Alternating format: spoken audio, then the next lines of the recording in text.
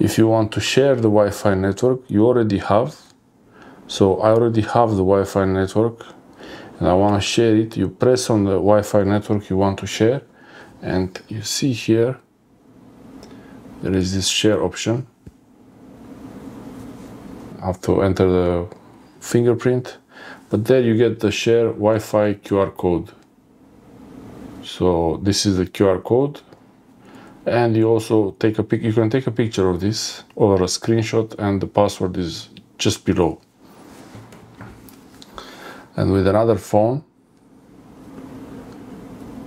so you have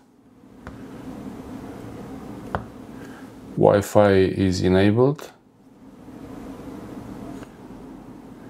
Long press on the Wi-Fi, and you long press, you're ready to connect now. And here on the other phone I can choose the option to scan a QR code. Scan a QR code, and this is how you share the internet, Wi-Fi,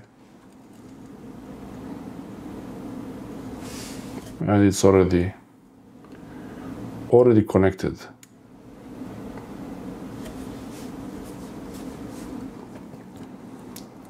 And that's how you share the Wi-Fi password from one phone to another phone.